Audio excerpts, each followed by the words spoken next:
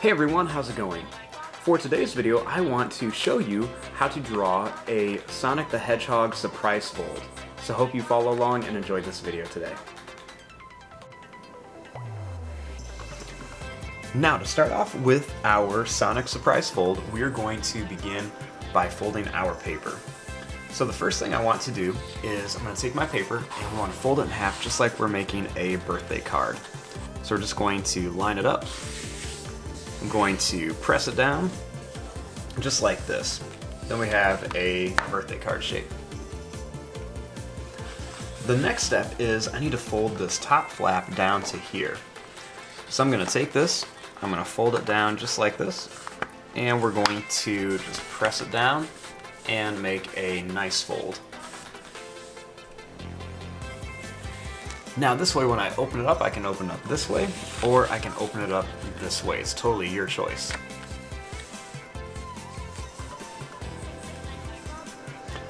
Now the first thing I want to do is trace something circular on here. So I'm going to be using this small little paint palette, and I'm just going to make a nice circle shape on here. So the first thing I'm going to do is I want to start right here, and we're just going to draw a circle shape here.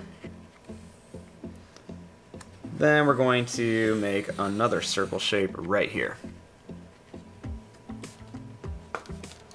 That way I have a nice little circular shape. Now to make that little gold ring that Sonic is always running through, we want to start here and we're going to make another sad face here. So this one isn't going to be like as perfect as this, but we'll do our best. So we'll start right here. We're just going to draw a circular shape like this. And down here we're going to make a happy face. So we're just going to make a circular shape that goes down and comes up. And there's going to be our little gold ring. Now, after you have this drawn, then we want to open it up, and we have the two halves of our ring.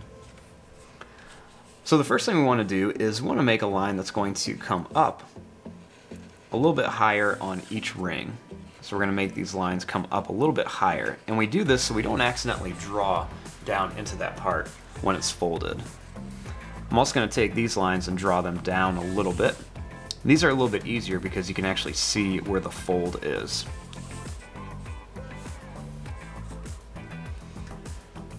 Now inside of here I want to draw Sonic. So I'm going to start kind of right here at this little fold line here, and we're going to begin with his eyes. So I'm just going to start by making a little line that's just going to go down and up like this, a little smiley face. And we're going to make this line come up and down. Do the same thing here, we're going to go up and down.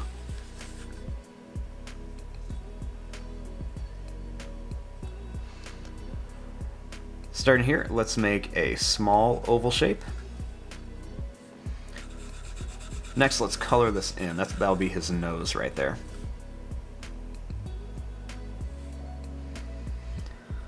Starting here, we'll draw a low line that's just going to curve down and up. And we'll draw another one here. It's going to curve down and up. Right here, let's draw a low line that's just going to come down and up for his eye. And we'll do another one here. We're just going to go down and up for like that little pupil. Then we'll make another kind of smaller skinny one in there. And we'll do one more. Leave a little bit white at the top for the eye.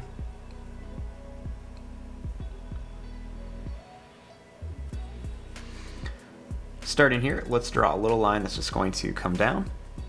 We'll do the same over here. Just draw a little line that comes down to start his mouth. Next, we're just going to draw a line that's going to go down and then it's going to come up.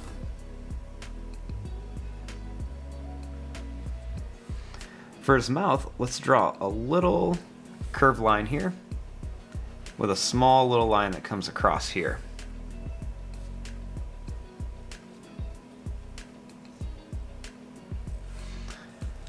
Right here, let's draw a little line that goes up and down, and another one here to kind of show where his eyebrows are.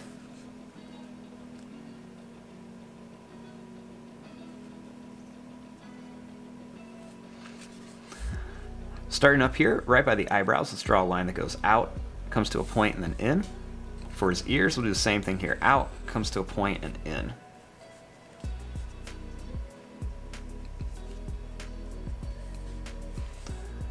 Next, we'll draw a little line that goes up and down.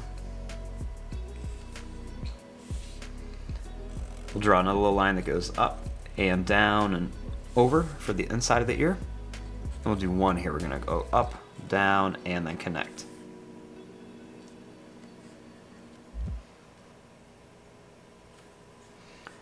Starting here, we're going to draw a line that goes out to a point and then down. We'll make another one out to a point, and then we're just going to bring it down here. We'll do the same on this side. We'll go out to a point and down, out to a point, and then come right to the face.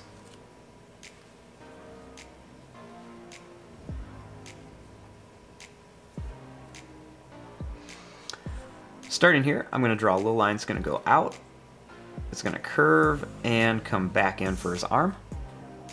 Over here we'll do the same thing. We're going to go out, curve it around, and then bring it right back in here for the arm.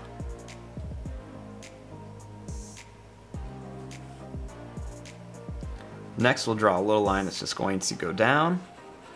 It's going to curve around here and then come up for his body.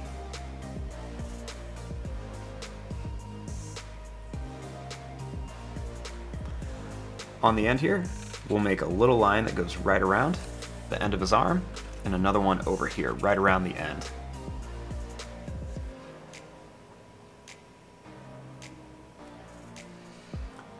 Now for his thumb, let's draw a little line that's going to come up, sort of like a hook shape. We'll do that to both sides. Then we'll add a little sad face shape right here. Next we'll draw a line that just goes right around and comes down.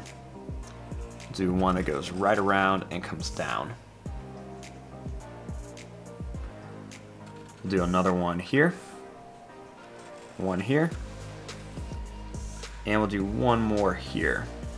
And one more is just going to go up and then down here for his hands.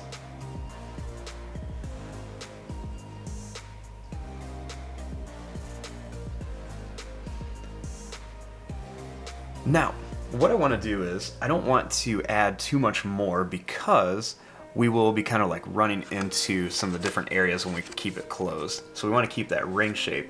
And if I draw too much farther down, we could be running into some of those different little areas that we would see our drawing when it's closed. So one of the things I'm going to do is we'll just kind of make one of his little legs back here.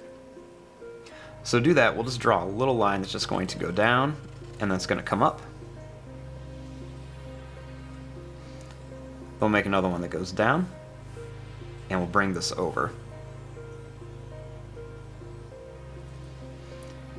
We'll draw a little line that comes around, and we'll make a little line that goes down and comes up here. Then we'll add a little line that goes around here for the bottom of his shoe.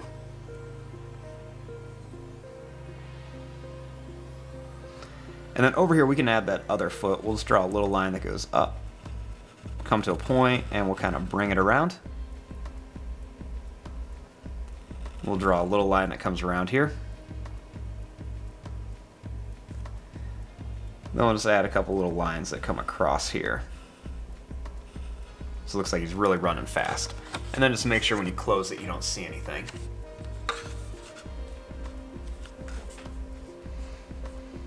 Now what I want to do is I'm just going to put some kind of like spiky lines around here just to make it look like it's kind of like lightning. And that way we'll just kind of fill this area in. So we'll start right up here and we're just going to make some kind of different pointy shape little lines. We'll go right to the hand. We'll make some more kind of come out this way. We're just going to make some different pointy ones. I'm going to be very careful not to go too close to that fold. And we'll just kind of add some more of these all around, bring it right to his hand. We'll make some more of these kind of come out nice and pointy.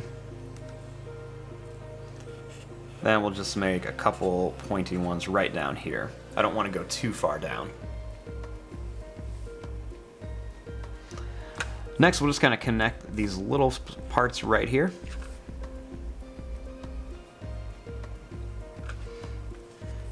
And one of the last things I want to do is just draw a little circle shape right here for his stomach.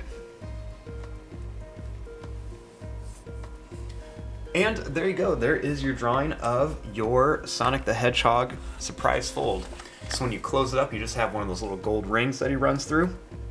But then when you open it, here he is blasting through there with lots of little power and lightning.